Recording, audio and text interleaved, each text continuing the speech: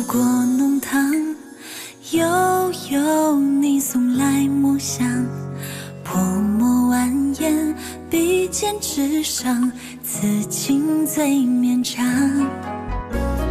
月色倾泻水中央，情难自禁轻轻唱。你抚琴一曲悠扬，记载着我们甜蜜时光。人间最清欢，看苍林尽染，看百万水千山。余生有你，不惧风雪漫漫。人间最心安，遥远的呼唤，追逐你那道光环，挣脱怀抱太难，醉倒时光荏苒。人间最清欢，看苍林尽染，看百万水千山。余生有你，不惧风雪漫漫。人间最心安，遥远的呼唤，追逐你那道光环，挣脱怀抱太难，醉倒时光荏苒。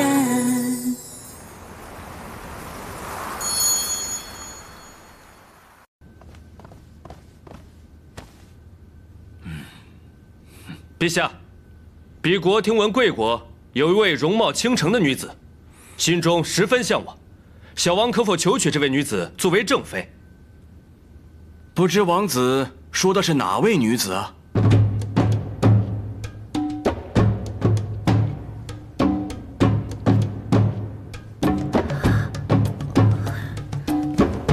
石小姐，请嫁给我。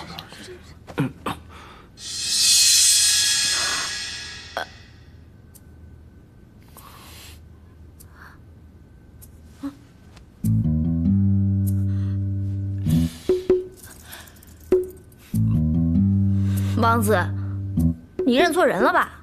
认错人？本郡主名班婳，你要找的石飞仙啊，在那儿呢。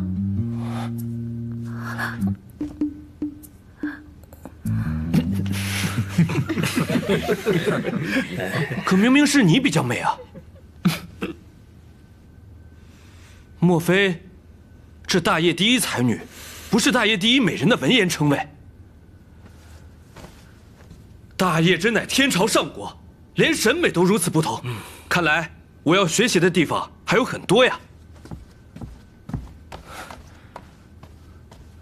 在下斗胆，改而求娶班郡主。这个，因为她才是在下心中第一美人。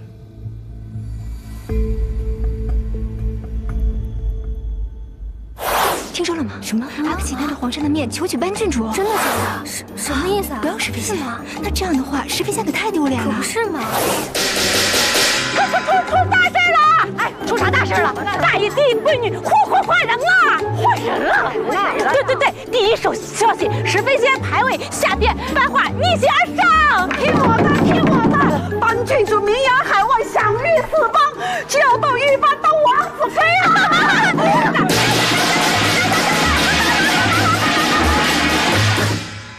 陛下，此游戏乃在下设计，名曰刺激猎场，最适于大鱼大肉宴饮之后下气消食，活络舒筋，更适于大家共同竞技，相互交流。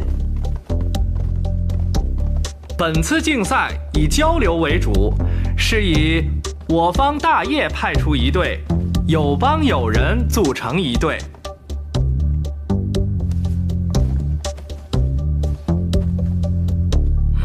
陛下，我方尚缺一人啊。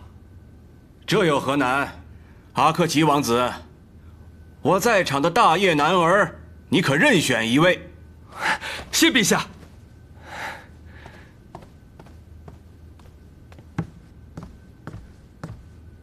我选班郡主。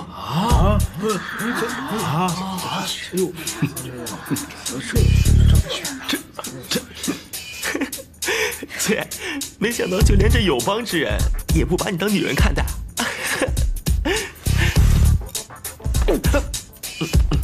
郡主果然身手不凡，本王子没有看错。没问题。花花，你虽是大叶郡主，但既然阿克齐王子选了你，你自当全力相助，不可对大叶队手下留情哦。遵旨。王子，你可别会错意啊，这是皇上旨意，本郡主不得不从。郡主性情爽直，本王子甚喜。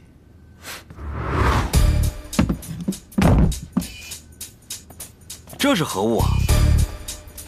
回陛下，此乃御花园之缩略地图。待比赛开始后，众人可由这张地图上的红蓝棋子之变化，得知现场的即时战况。这个有意思啊！刺激猎场，现在开始。游戏规则为：每人携带涂有染料之弓箭，相互为战。被击中者需立即离开赛场，最终留于赛场者为胜。第一届刺激猎场大雁友邦赛正火热进行中。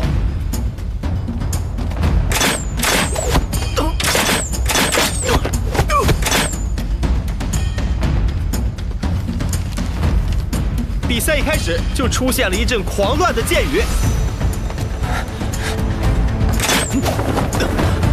保护太子！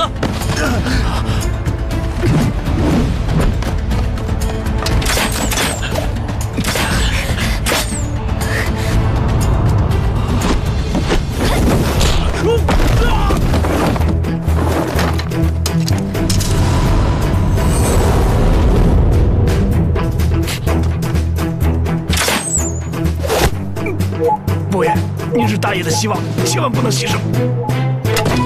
目前大叶队阵型已被打散，情况是相当的不乐观啊！真是厉害呀！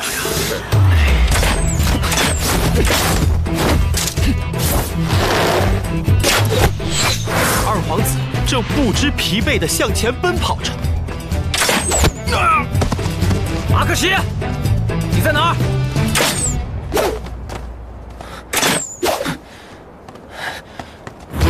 阿克西，阿克西，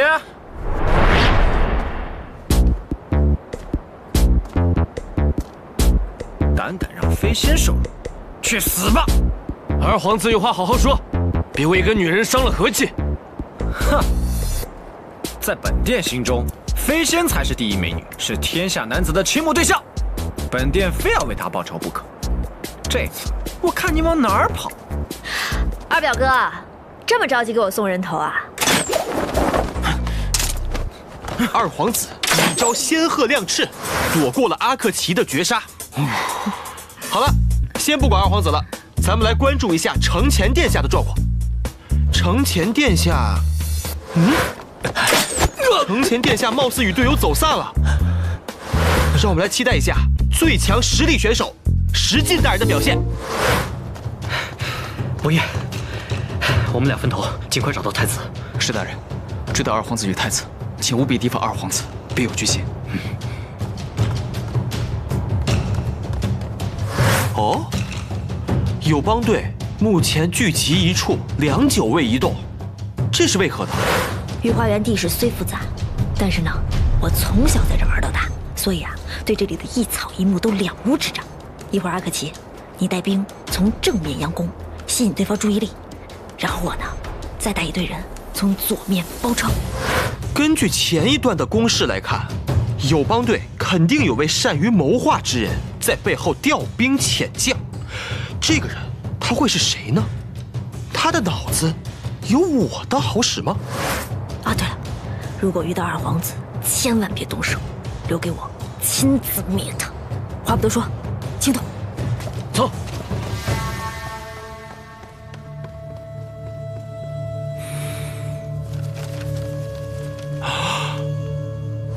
太子殿下孤立无援，惨遭三面围剿，大雁队有危险了！大雁队要出大事了！陛下，这可怎么办才好啊？这儿会不会受伤啊？堂堂大业太子，受点伤算什么？别折损了我大业国威才是。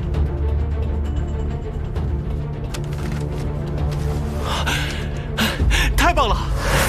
前方队友出现，太子有救了，大业又有希望了。承前殿下加油，大业就靠你了！二皇子殿下与太子殿下联手，为大业争光，加油！承前殿下一度南辕北辙，不知所踪，究竟是谁来拯救你们的承前殿下呢？如果他营救成功了，那陛下可得好好的嘉奖他呀！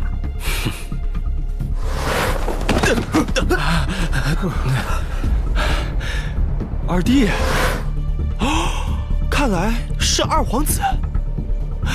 太子后方的追兵迅速的追上来了，二皇子能否顺利的接应太子呢？大哥，哎，大哥，你不要跑啊，大哥！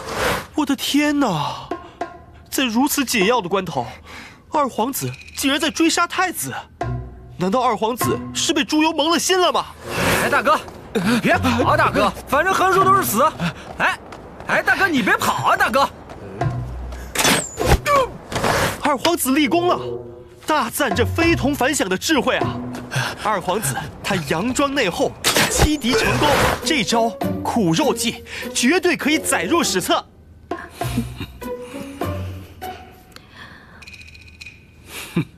别跑啊，大哥！大哥，二弟，你这是干嘛呀？对不住了，大哥。二表哥，总算找到你了。哎呀！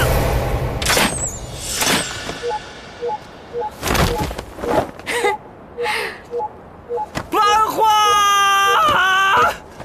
没错，刺激猎场就是这样，只有赢者生。表妹，多亏有你在。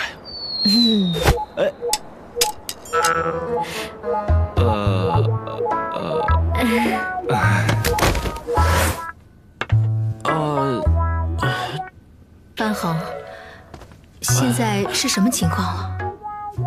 回娘娘，看起来好像是太子被二皇子的箭给射中了，所以淘汰。什么？这洛儿真是岂有此理！被淘汰了还拖累太子。陛下息怒，今天可是您的万寿宴啊！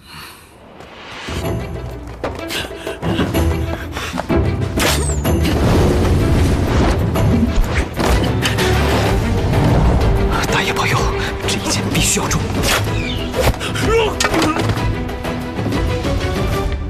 完了，大事不妙！友邦队趁大业队群龙无首之际，展开猛烈的攻击。现在只剩下文武2位栋梁，石进还有荣霞。究竟石大人还有程安伯能不能力挽狂澜，来守住我们东道国的尊严呢？让我们继续看下去。没想到能在游戏里给蒋洛一个教训，真是让人痛快。郡主要是这么讨厌二皇子，待比赛结束后，我替郡主好好整治整治他。可千万别，要引起2国纠纷可就不好了。没想到郡主如此深明大义，本王子更加欣赏你了。王子得罪了。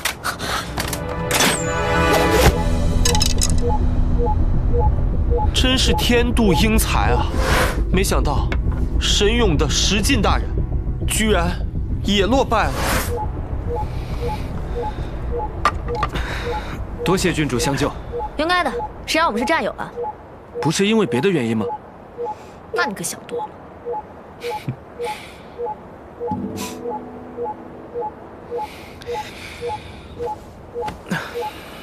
郡主，为防万一，我们还是分头行事吧。万事小心。嗯。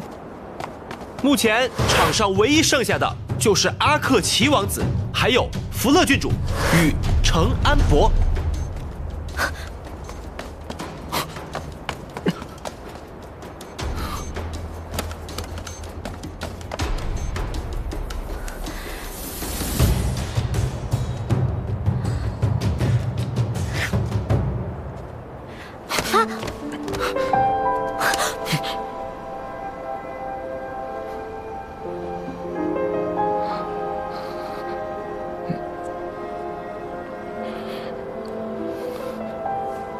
哦，郡主，你的脸怎么红了？可能被风吹的吧。哦，你离我这么近干嘛？我实在是无路可退了。想不到伯爷还能活到最后。幸亏一直没有遇到郡主，才侥幸活到此时。那此刻遇到我，是有幸还是不幸呢？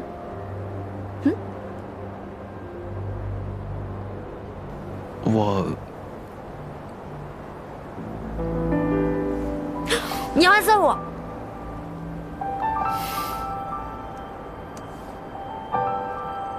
我怎么舍得暗算花花呢？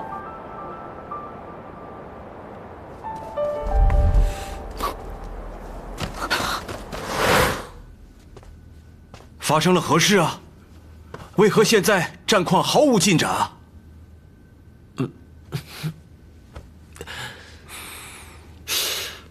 哎，夫人，该不是花花不忍心让程安伯输吧？遇上班花，程安伯恐怕要被淘汰了。为了大业的荣誉，我相信程安伯一定会胜出。依我看呀，他俩肯定是谈情说爱、卿卿我我去了，哪还顾得上比赛呀？姐姐，你别听他的。如今这阿克齐王子看中了班花，只怕他马上就要嫁到远邦去了。难不成姐她又沉迷美色无法自拔？你刚才叫我什么？花花，我想一直这样叫你，可以吗？当然可以啊，只是伯爷突然这么喊我，我有点不习惯。这是干嘛呀？突然抓住我的手，又叫我画画。比赛还在继续，伯爷，我看我们还是就此别过吧。花花，莫要怪我鲁莽。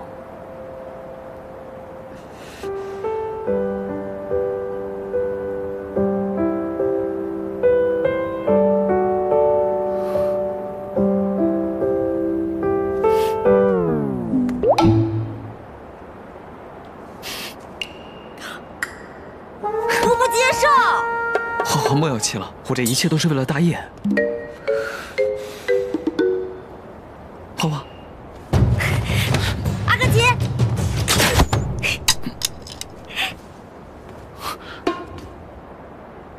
你输了。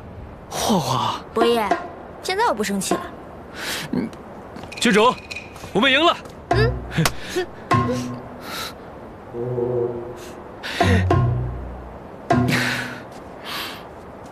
输给自己的女人，我认了。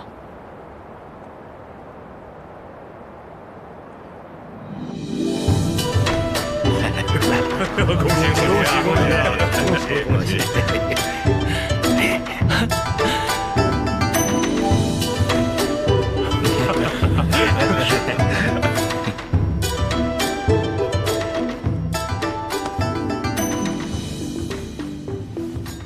恭喜大业国第一届刺激猎场优胜者爱颇国阿克齐王子，恭喜恭喜！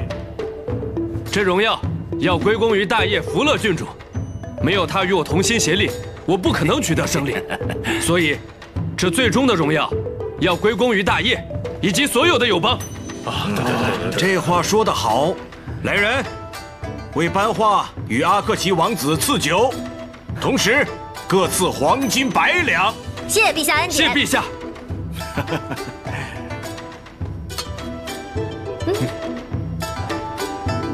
没有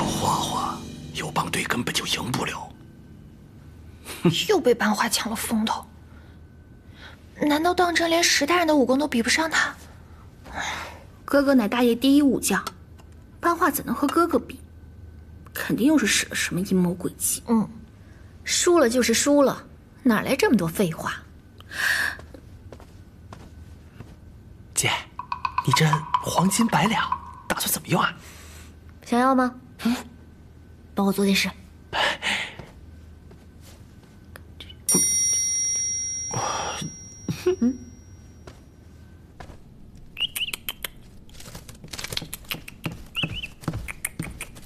大人，东西已经准备好了。好，等皇上的宴会一结束，便把东西送过去。是。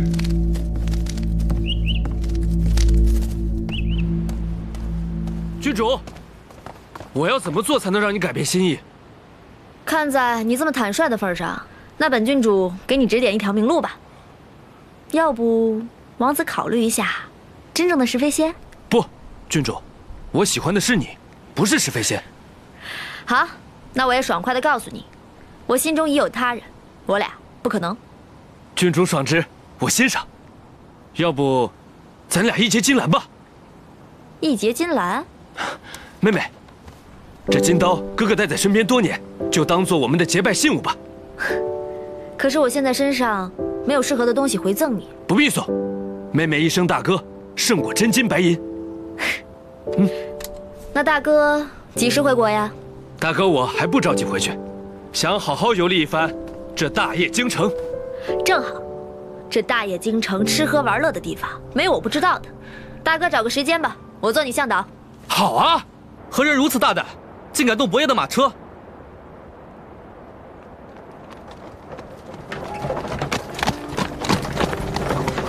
伯爷，你的车怎么坏了？只可惜我的马车已坐满，不能送你回府了。多谢郡主关心，在下会即刻请人修复的。这还能修好吗？这大太阳别给晒晕了。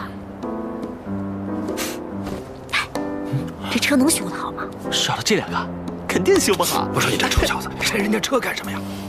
是姐要我拆的。谁让他动用美人计的？叫他算计我。郡主，不知可有雨伞，能否借在下一用？有，等等啊，我的伞，伯爷若是不嫌弃的话，拿我的用吧。美伞配美人，合适的很。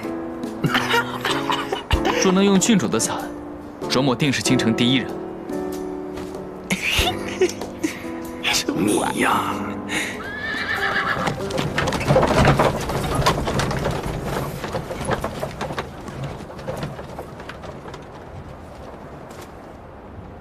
公子，我也带了伞，要不换一下？不用，这把伞挺好。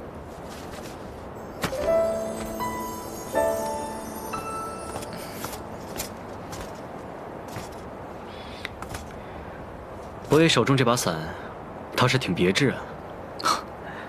得福了郡主赠伞，恰被石大人看到，真巧。不巧，此乃出宫的必经之路，遇不上才巧。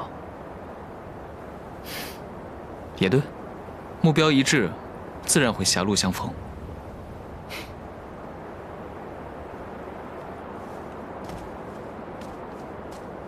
伯爷说笑了，在下先行一步。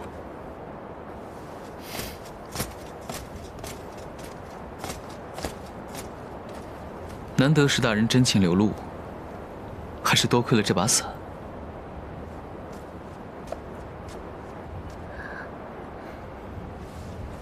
伯爷，不如我们同……多谢石小姐美意，可男女授受不亲，更何况同乘一车。石小姐，请先回吧。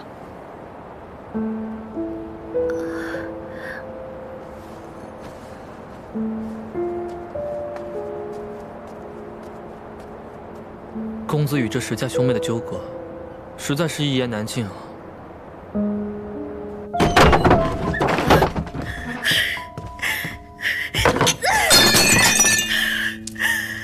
我是非贤温柔贤淑知书达理，究竟哪里比不上班花？说什么男女授受不亲，那你还问他求伞？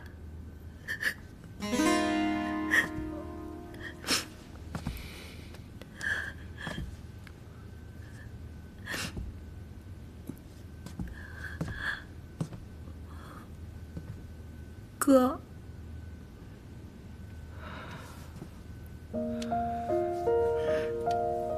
飞仙，你没事吧？哥，你说，荣霞是不是真的爱上班花了？我真的就配不上荣霞吗？荣霞这个人深不可测。荣氏一族又人定零落，飞仙，他非你良配啊！那到底谁才是你们认可的良配？是谢启林、谢崇杰，还是颜真？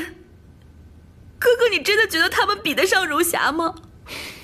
好，就算我们同意你嫁给荣霞，可他对你又有几分心思呢？上次宴会之时，妹妹你还不明白吗？他只是无心成家，并非拒绝我。飞仙，你是大业名门贵女，可以选择的人有很多，何苦执着于程安博？哥哥，大业贵女何其多，你又何苦执着于班花呢？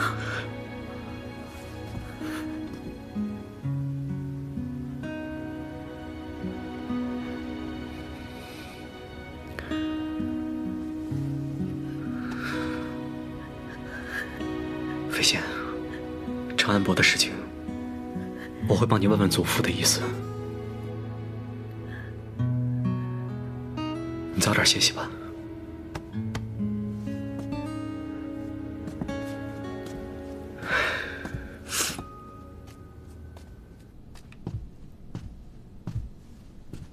爷爷，妹妹她……啊，到时候我找人去探探程安博的心思。倒是你跟班画的事儿孙儿不急。哎呀，不急不急，你得抓紧呀！大长公主那边都已经应了此事了。大长公主应下了我和郡主之事。你要真是喜欢班画，就要好好争取。大长公主那边对程安博不甚满意，倒是对你青睐有加。此话当真？祖父什么时候骗过你呀？谨记，竭力而为，不可错失良配，明白吗？孙儿明白，孙儿谨记教诲。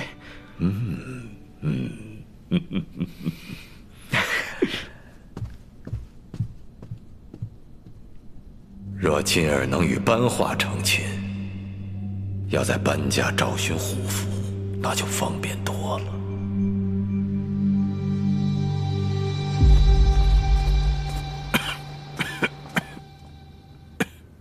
陛下，除了彻夜难眠之外，是否还有其他不适？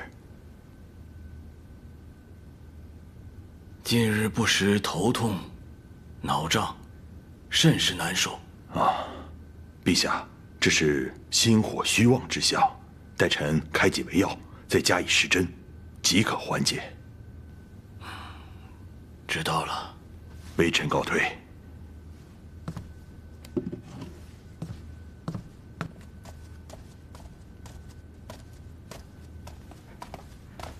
二殿下，朕能感觉到，这身体是大不如前了。荣爱卿，你要用心辅佐太子，也要帮朕多多分担国事，可好？臣遵旨。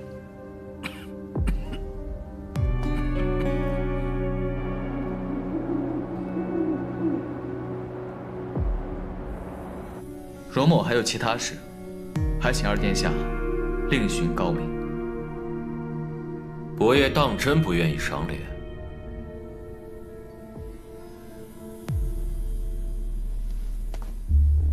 你可知道为何大长公主不肯告知当年真相吗？因为荣家惨案幕后的始作俑者就是大长公主。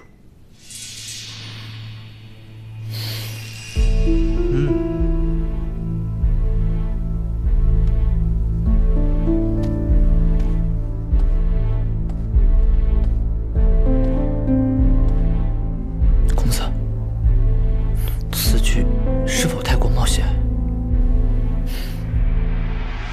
唯其如此，方能支持死地而后生。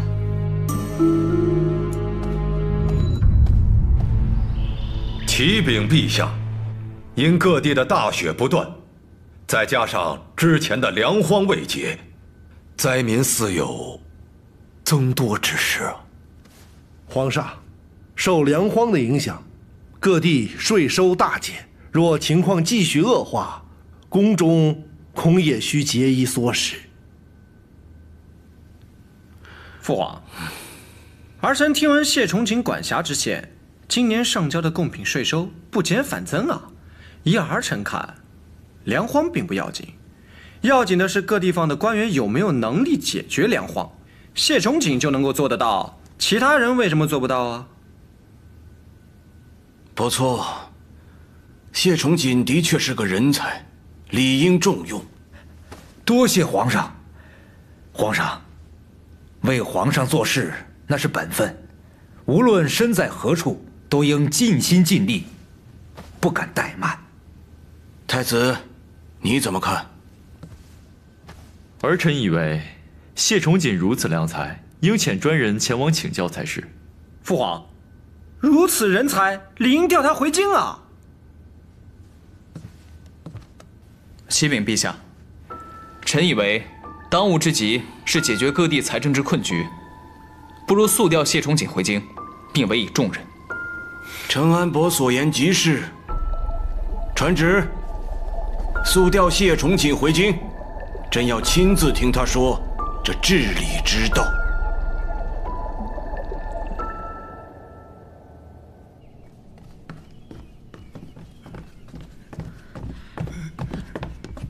草民叩见大长公主。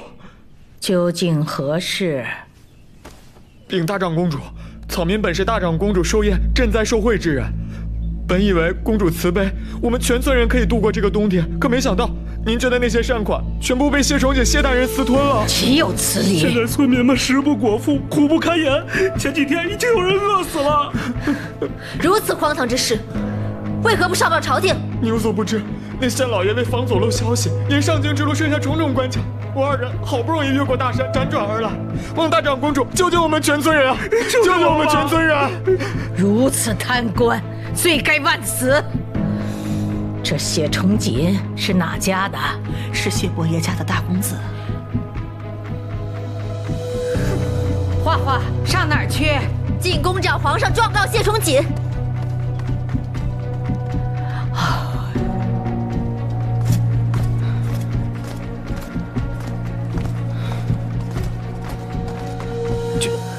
郡主，你，这是什么？适才路过附近，顺道在店铺里买了点东西，没想到恰巧……那谢过史大人了。嬷嬷，史大人，您赶紧去追郡主啊！郡主这么匆忙，是去往何处啊？殿下寿辰的赈灾善款被谢家的大郎挪用，郡主入宫找皇上告状去了。殿下忧心郡主陷入朝堂争斗会引来危险，还请史大人赶紧阻止郡主啊！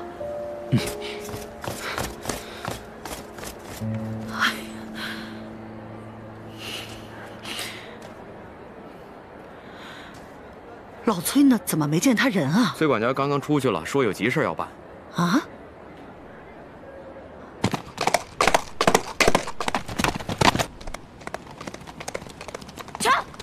撤！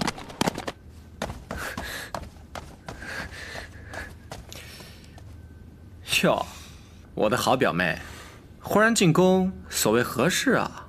当然是给表哥送一份大礼呀。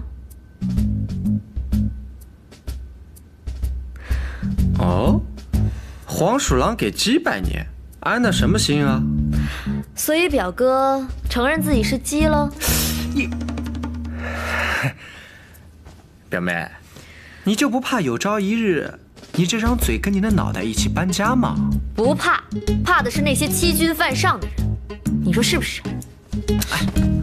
表妹，你到底要送我什么礼啊？你急什么？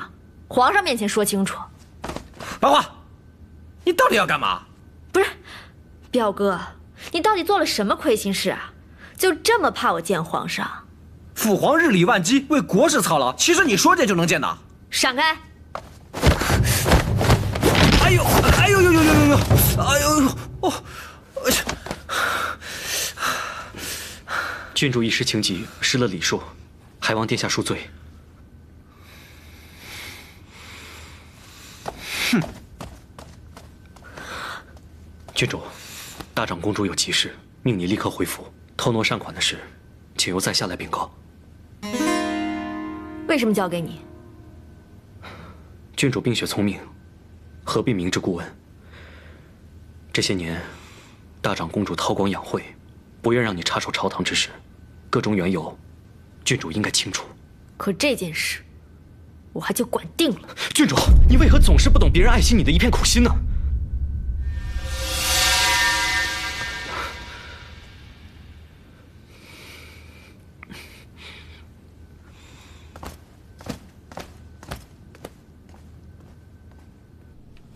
陛下，人生而有欲，欲而不得，则不能无求；求之不得，必起争乱。若百姓丰衣足食，安居乐业，则朝堂无需费心，自是千秋太平。说得好，谢卿果然有才有谋。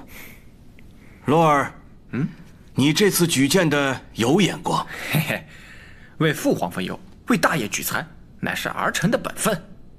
启禀陛下，禁卫军统领石进求见。选。禀陛下，臣今日巡逻，正逢难民当街，控诉大长公主所捐善款被无耻官员挪用充税，致百姓口无足粮，民不聊生。何人如此大胆，敢挪用大长公主的善款？陛下，民乃治国之本，此事慎重，定要明察。装模作样，百姓口中的贪官就是你谢忠锦。我，石进，你什么意思啊？啊，谢大人与你无冤无仇，你为何要含血喷人？陛下，微臣以官位担保，绝无一句虚言。二殿下若是不信，大可自去问灾民。这样的事情你也干得出来啊，谢忠锦，你太让我失望了。臣该死，臣一时鬼迷心窍做了错事，求陛下饶命。无耻谢崇锦，刚刚还在寡人面前振振有词，现在却只知道跪地求饶，不杀你，不足以平民愤。拖出去，杖毙！陛下息怒，此事真相尚未查明，可暂缓降罪，待真相查明，再办不迟。长安伯所言甚是有理，还望父皇息怒。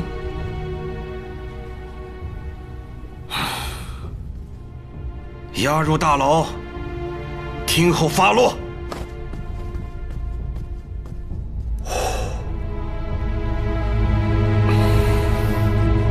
你看看你大哥，今日这趟皇宫一去，明日那就是当朝的大臣了。你再看看你妹妹，那马上就要做皇子妃了。你再看看你，整日不思进取，游手好闲，你能不能学学你大哥呀？啊！大哥怎么想我不知道，反正我知道，妹妹一点都不想嫁给二殿下。你怎么知道？不思进取还嘴硬啊你！我就是不思进取，所以才事事都听爹的。搬家好搬家坏都是爹说了算。你还敢顶嘴是不是？你看我不打你！爹，别打我，我错了，爹，你还敢跑是不是？你给我站住！你还敢说搬家好是不是？我看你那两只眼睛都该瞎了你！爹满脑子只有钱财地位，除了升官发财什么也看不见。爹爹才下，你还敢放肆！别打了，别打了，别打了！老爷，娘，儿子，你少说两句吧。爹，你别生气了。朽木不可雕也！你要是有你大哥一半的脑子，我就万事大吉了。老爷，大少爷挪用善款，被皇上关入大牢了。娘，娘，爹，大哥这招我可学不来。大哥怎么会做出这样的事？不会，你大哥绝不会做这样的事情，一定是有人陷害他。据说是石统领举报他，说他先在宁寿府接了头，然后便入宫告状去了。什么？居然是石相这个老狐狸，联合班家害我儿子。燕相离开后，石家势力权倾朝野。朕本想召回谢家大公子，平衡朝堂势力，没想到谢崇锦刚回京，就被石进给告了上来。你说这究竟是巧合，还是石家的算计？臣不敢揣测相国心意。朕也实在是看不透啊。哼，要怪只能怪谢崇锦这个废物，烂泥扶不上墙。陛下息怒，臣定会速办此事，查个水落石出。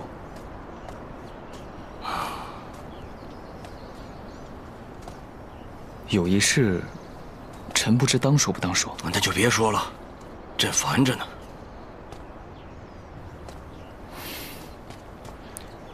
陛下，臣想了想，还是得说，此事事关大长公主，若要查清，势必要拜访大长公主。大长公主，陛下不是一直想知道，虎符是否在宁寿府中吗？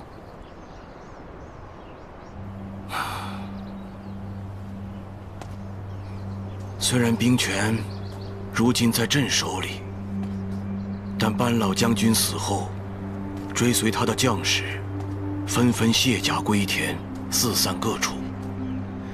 他们人数众多，忠心耿耿。军中有云：见虎符如见班老将军。朕一直担心，若是虎符落入有心人的手里，号召将士们重拾兵甲，这股势力实在是令朕寝食难安呐。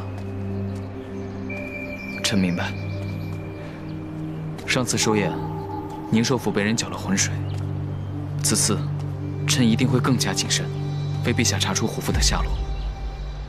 好，你一定要帮朕好好翻一翻宁寿府。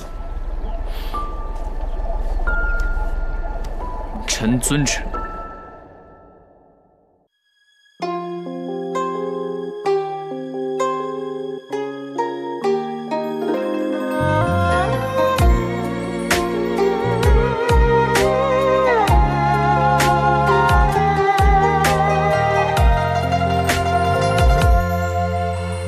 只愿青蛙海棠盛夏，小轩捧茶茉莉花。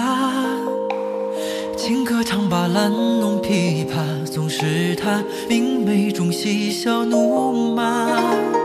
流言中下飞入人家，心猿意马梦中刹那。